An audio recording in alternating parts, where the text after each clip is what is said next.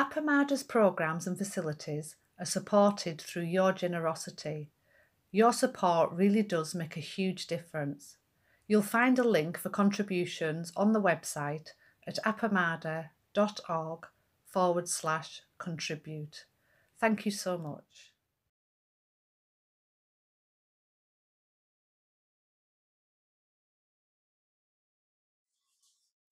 So my talk this afternoon is about the next section, main section of the Satipatthana Sutta, which is about mind and mental formations.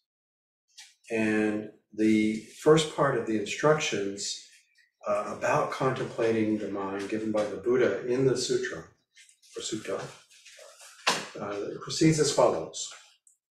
One knows a mind filled with lust to be a mind with lust, or one knows a mind without lust to be a mind without lust, or one knows a mind with anger to be a mind with anger, or one knows a mind without anger to be a mind without anger.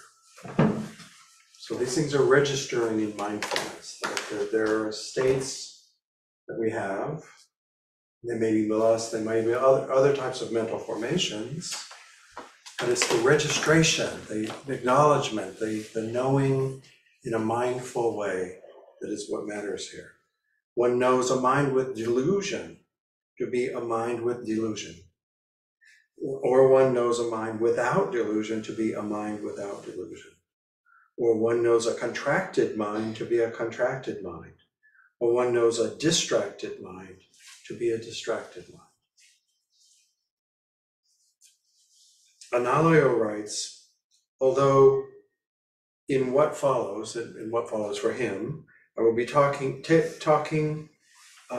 up in detail the individual states of mind mentioned above. At the outset, I would like to note, Analayo says, that the main thrust of the present contemplation can be summarized as a continuous inward monitoring of the question, how is the mind? So that we have these mental states as kind of guideposts, but we're looking around the guidepost. We're looking at the whole area of the mind and considering, how is the mind? Whatever may happen outside, which is where all our attention usually goes, becomes secondary from this perspective. What really counts is how the mind reacts to it. This is what we need to keep noticing. It is such knowing of our own mind that is the chief concern of the present Satipatthana, for the purposes of which the actual mental states listed serve as aids or exemplifications. Earlier, this is me talking now, not Analayo. Earlier I talked about the Vedanas, feeling tones of pleasing, not pleasing, or neutral, and the Buddha's warning about how thoughts and habits of mind proliferate if we don't give ourselves time to recognize the push of Vedanas coloring our experience. To me, lust, which may or may not actually mean in this sense sexual desire, although that's my usual understanding, corresponds to the first step of proliferation. That is how we carry things beyond wanting, we have a pleasant vedana, and then we let it proliferate into desire that becomes more embracing and takes up more of our mental capacity. Anger is a bit further afield, but still in line with the proliferation of unpleasantness to avoidance to anger. Analayo writes that as follows: whenever a distraction occurs, it could either involve some sort of desire. Now, this is distraction in the sense of, okay, I'm sorry, I'm doubling back on myself. When a distraction occurs, it could either involve some form of desire or lust, or else be related to the presence of some degree of aversion or anger. The third alternative is when the mind is just ambling around, a condition of distraction, not prominently colored by lust or anger. So the first two have gone away, but you could still be just ambling around mentally, and that can constitute a manifestation of delusion. I would suggest, in a slightly different way, that just as a neutral tone, neutral feeling tone, or Vedana, is a special case, as I was saying before, that it flips immediately into a kind of a pain. Because the neutral tone Vedana generates a kind of pain reaction that we call boredom, I would say that analogously, delusion is a kind of a special case. Lust and anger pull us into the whirlpool of reactivity, as we know, but delusion, particularly the delusion of the separate self, which I mentioned a little bit earlier about, in which the Buddha really had as a focus, is more like the scaffolding that lust and anger and other sort of things hang on. It's the primal delusion, and like the ocean that the whirlpool of reactivity arises in. The Buddha said that we are born wrapped in delusion, and that only by recognizing that condition can we start to peek through the wrappings. Or in recovery terms, you have to acknowledge that you've got a problem first, right? So, and that's what he is pointing to. Analayo seems to agree. He says the employment of these three categories helps to build a bridge from the contemplation of feelings, in particular to feelings of a worldly type. And I skipped over the section that he was writing about the distinction between worldly and unworldly reactivity feelings. Just because we don't have a month to talk about this. When lust is present in the mind, chances are that it comes accompanied by worldly feelings. Similarly, when anger arises, chances are that such arising is accompanied by worldly painful feelings. When delusion arises in turn, chances are that worldly neutral feelings are present in the mind. Working with this relationship can offer considerable support for recognizing the arising of these detrimental states. I'm still quoting Analayo there. Such recognition has to do with a basic task required by contemplation of states of mind. This task is to see through a particular train of thought and its related associations in order to discern the underlying mental current. For mindful recognition of our present mental state, the requirement is above all a clear recognition without getting involved in the details of whatever train of thought and related associations are taking place. A reminder. The question is, how is the mind? Not what is my mind focused on, but how is the mind?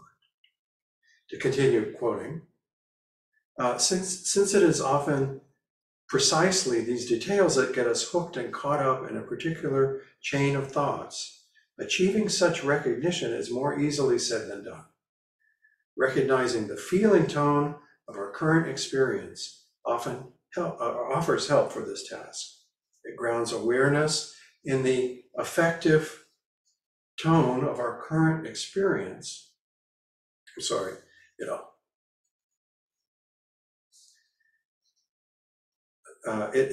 It grounds awareness in the affective reality of the present moment, and thereby draws attention to our subjective involvement in whatever is happening. In this way, we learn to attend to the baseline condition of the mind. Ask how the mind is, rather than to the details of particular thoughts. We usually give all our attention to the outside world in the narrow band of what's right in front of us, ignoring vast quantities of what's actually present to us in our experience if we could just widen our gaze, but we just focus on what's right before us. And we ignore the affective domain of our experience, as Analayo calls it, which is shaping what we naively see as the reality in front of us. Such a restricted range of mental vision, Analeo writes, is a habit rather than a necessity. The mind is not by nature limited in a manner comparable to the human eyes. We have eyes that focus in a little area, and then we can perceive some other things, but to really see them fully, we have to move our heads, we have to shift everything around. But the mind is not like that, he says.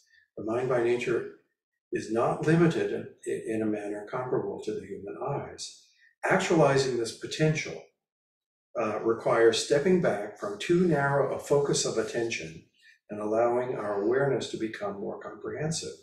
In this way, we learn to apperceive, to perceive about perception, the how of experience alongside its what. So again, the focus is on how is the mind, not necessarily the details, and in fact, trying not to get into the details of what we're struggling against. He says that we have been getting training in perceiving our mind and mental states through the previous Satipatthanas of anatomy and the Vedanas. So, and that's pretty plain to me. Start with the body, see how it feels to look at it from the perspective of its constitution, in anatomy, its dissolution and death, its the way that our feelings are impermanent and so on. Those are wonderful trainings that are good base. He says, now the task is to continue further in the same inward direction by attending to that which knows the body, that which knows the feelings, the mind itself and how it is.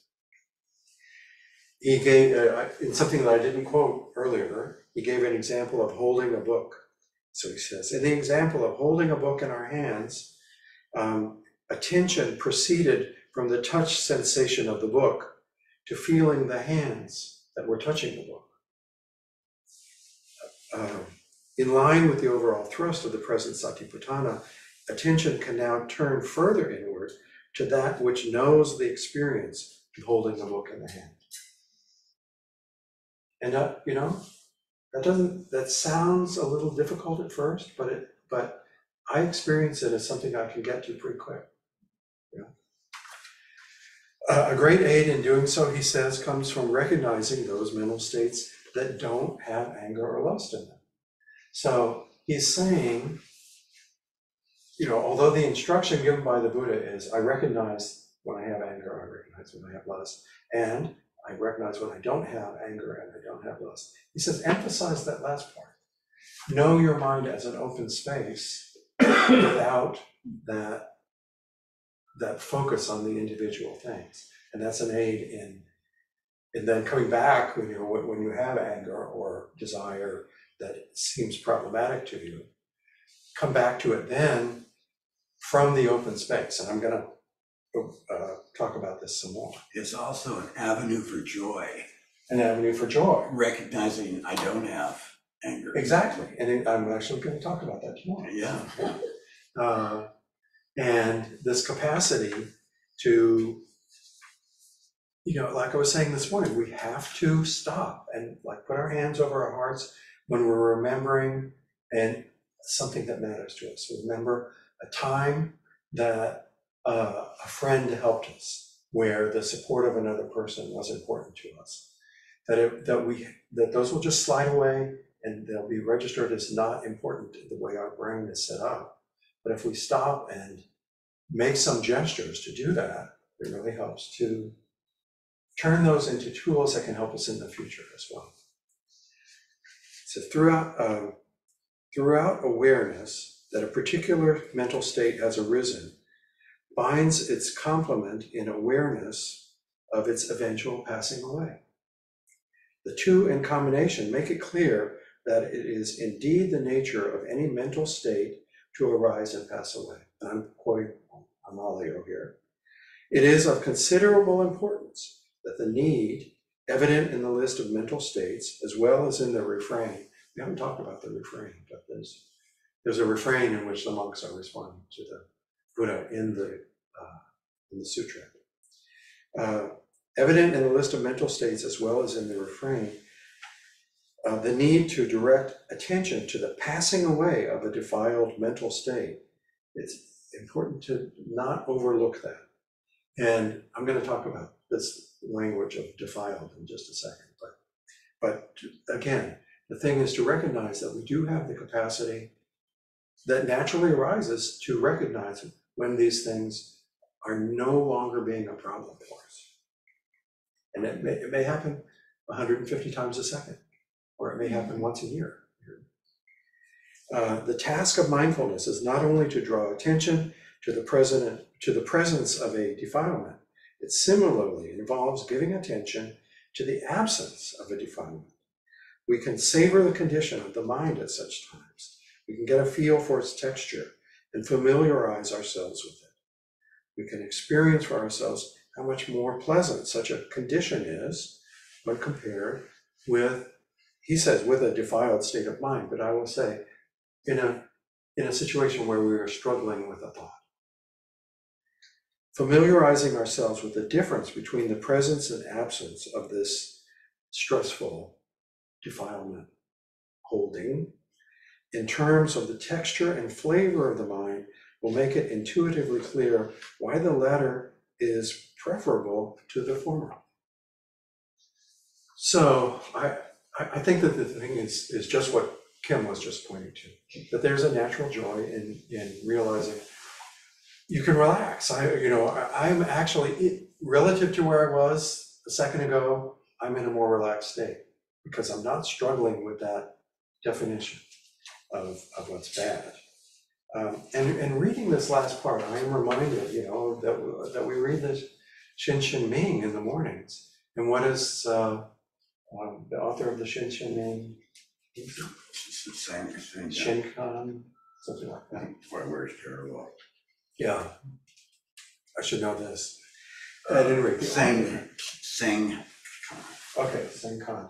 So I've heard it pronounced differently with the CH sound with the C. But I'm reminded that he says, what is it when we decide that something is good and something is bad? What is that? Make a hair's breadth of difference. Is that what you're referring to? Say it again, what is it? Whenever we make a hair breadth of distinction. Was that? There's that, well, so the quote I have is, the struggle between good and evil is what? Primal disease of the primal disease of the mind. So we have other sources that are pointing to a different approach, right? So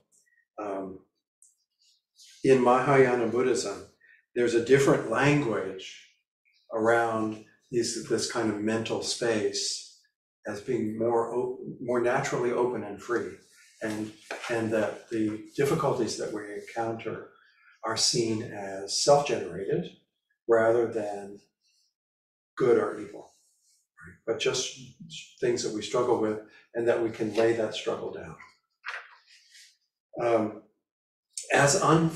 I have another kind of differentiation also from the what we've been reading in the Satipatthana Sutta. As unfathomable and engaging as it is, I often have noted that it's missing something. There's no explicit mention of compassion. Don't we have to? Isn't the Buddha talking about compassion and connecting with other people? It doesn't come up explicitly in this. It seems very inwardly focused, very much, I would say, in what seen through Mahayana eyes is in the Theravada tradition of singular focus on a one by one enlightenment rather than relationality. However, Analayo says, although it's not explicitly mentioned, there is, in the contemplation of the mind, a way to bridge the gap. He says, of particular importance in relation to such personal transformation that I was describing as a one-person-centered sort of thing. Of particular importance in relation to such personal transformation, I believe, is a genuine opening of the heart to the qualities of kindness and compassion. In my personal view, he says, such opening of the heart is a better measuring rod for progress in our practice than having extraordinary experiences. So it's not just like going aha all the time. It's whether you're connecting with other people. In order to encourage this dimension of practice, and also as a way of mirroring the Buddha's own unswerving quest for awakening, I suggest introducing a formal element of setting our intention at the beginning of each formal sitting. This could be an aspiration along the line, may I progress on the path of liberation for my own benefit and the benefit of others. So here we are coming very close to the language of the chants that we use and so on. In the book, Buddha's Brain, which I've quoted maybe 50 times over the last 15 years, by Richard Hanson and Richard Mendius, the authors offer evidence from neuropsychology that what Analayo is saying is true. They talk about two parts of the brain very close together, the insula and the anterior cingulate cortex.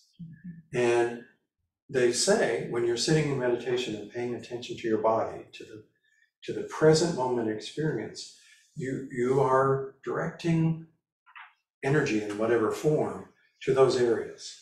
And he says the more aware you are of your own emotional and body states, the more your insula and anterior cingulate cortex activate. And that makes you better at reading others.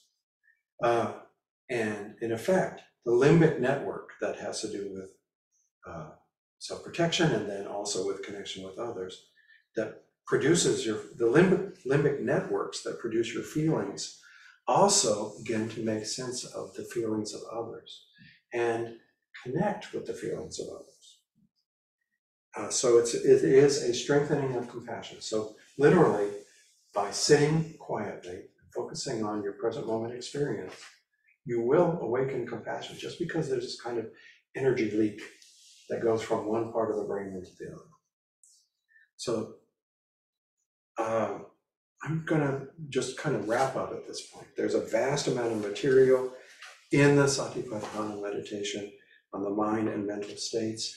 It turns out that it's, you talk about a couple of mental states, and then the Buddha says, well, there's the 6 things of that, and the 7 things of this, and the 12 this, and it branches off in astonishingly numerous directions. And it would take weeks to do just even a cursory introduction. So I'm going to stop here, and Kim and I are going to talk about some other areas tomorrow. Meditation that leads to open awareness, meditation on the seeds of wisdom and insight, and plus appreciating joy, as Kim just mentioned, and how that naturally arises within our meditation. So I'm a little bit confused because when you talk about mental states, you only mentioned 3 and they're Right. all negative.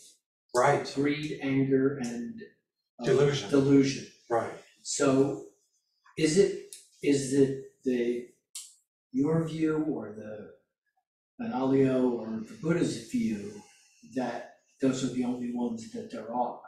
No, not only that, but as Analayo emphasized, in which I probably went over too fast, the really important thing is not those things. Those are big tent poles, that we can watch out for. Right. But the important thing is not those particular things, and definitely not the details of them, but rather, one, the passing away of them. We can watch how they are there and then they go away. And that passing away is an important part of the meditation. And the other thing is, let's see, how does he put it? The other thing is savoring the condition of the mind where these mental states don't happen. So by recognizing when we have a mind that is not dominated by one of those 3 mental states, and in particular the delusion mind, how do we stop from selfing all the time? That's a term that gets used over and over again. Analayo uses it. But how is it that we can recognize that we're not selfing, you know?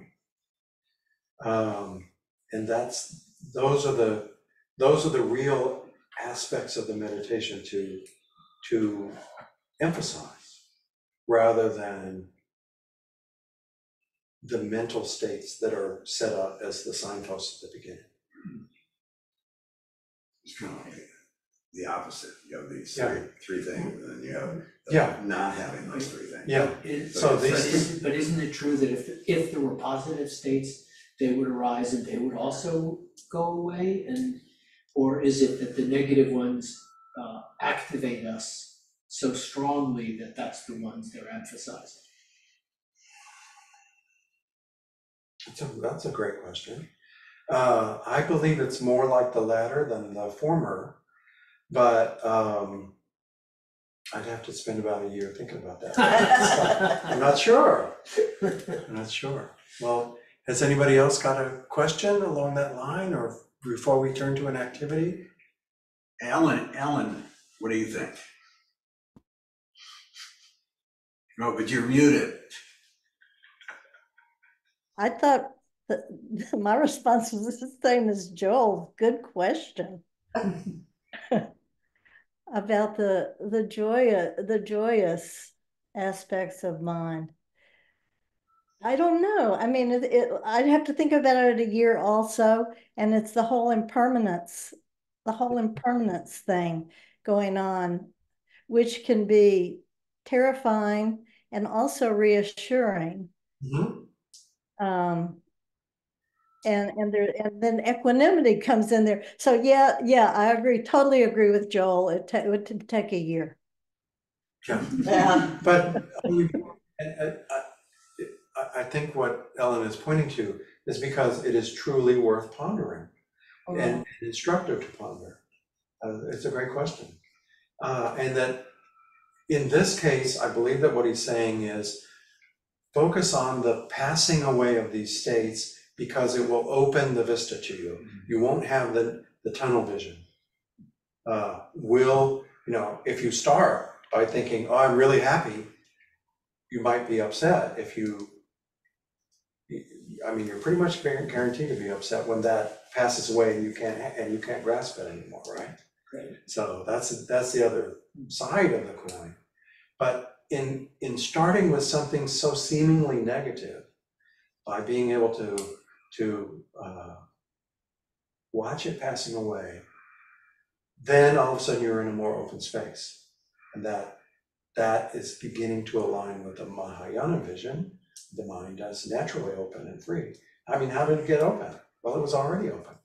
Yeah. We're just not like putting furniture in the way or something. Yeah, to me, it's like, it seems like they're so seductive, so they have to be mentioned. Whereas the joy is just there. I don't know. I have to think about it too for 5 years. Good. Can I say one thing? One thing. Yeah. Then I won't say anything else. So a big step here is from the actual situation to the mental state. It's kind of like what Joko Beck calls labeling. Mm-hmm. And that there's a lot of relief there, going from this particular situation where someone just ran into my car to I'm feeling anger. And then you walk down the street and you see a beautiful flower, and then you can say to yourself, not this flower is beautiful, but oh, now I'm not feeling anger. So it's moving from the label, with the labeling. So I think once you make that movement, then you really made a big step.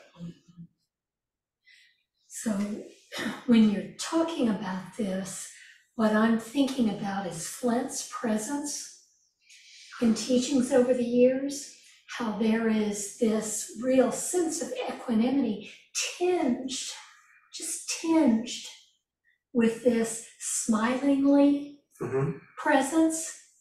It's not that he's jumping up and down with joy or anything else, but it's like there's this presence that is not holding on to anything, either the joy or the disturbance. And I think for me, that's what it relates to, is that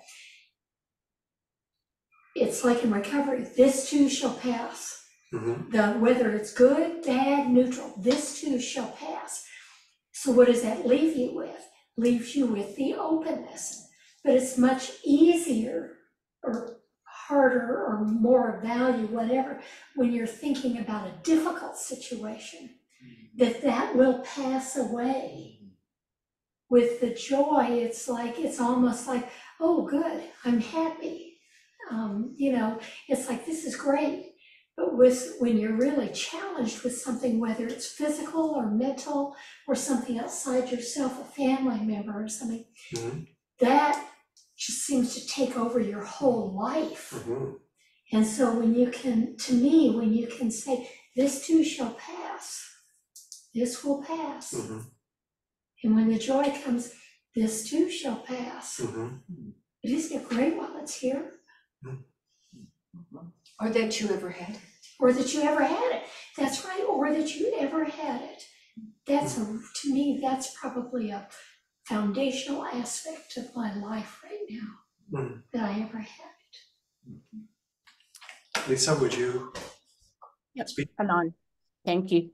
So something that has been occurring to me over the last couple of days, that's related to this, or I make a connection with it, is the very powerful experience of openness and finding nothing to cling to when Flint read Hannah Emerson's poem, for those of you who were inquiry.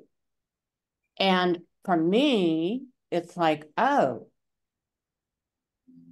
this is beyond, it's beyond anything, there's nothing to hold on to.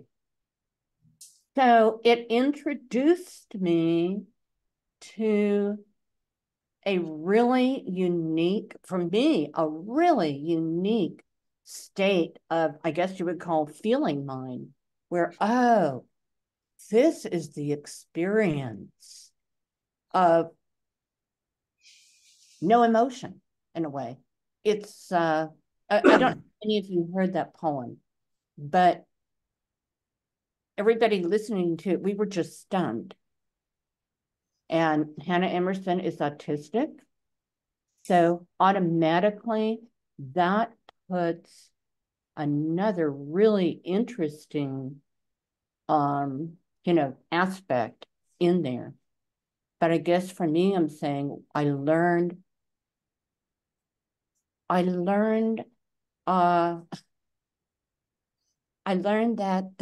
what that feeling, that experience might be like of just observing. I could go on, but I hope you understand what I'm trying to say. Thank you. Well, does it feel okay to move on to the activity? Yes. All right, so let me just quickly read through this. So I think we've got time. I picture that we'll take about 5 minutes to get into the groups of 4, and then we'll have 20 minutes for the activity. Sit for 5 minutes, and this will be in the chat in each of the rooms. Marla's got it to share. Sit for 5 minutes. First, pay attention to your mental states and take note when they involve grasping or aversion. You might want to call it lust and anger or something like that. Note how such states show up in your body.